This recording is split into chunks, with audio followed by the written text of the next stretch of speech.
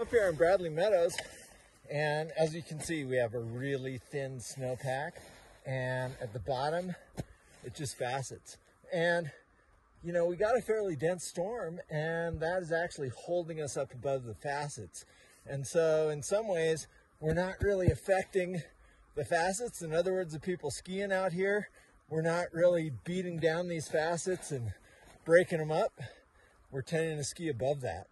And what that means is that that layer is going to get preserved just that much longer. And I isolated a column, just a small column test, and that broke on isolation. So I'm actually going to do an old school test here. This is a Rutschblock.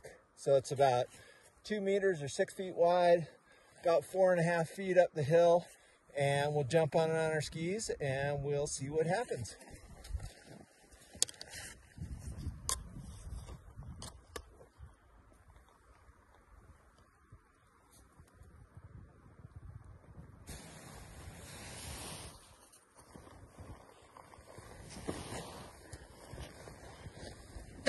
As you can see, that broke really easily. That's a Rutschblock 2, and the only thing that would have been easier is if it had broken when it was isolated. So, sure indicator of unstable conditions, and I am definitely staying off all steep terrain today.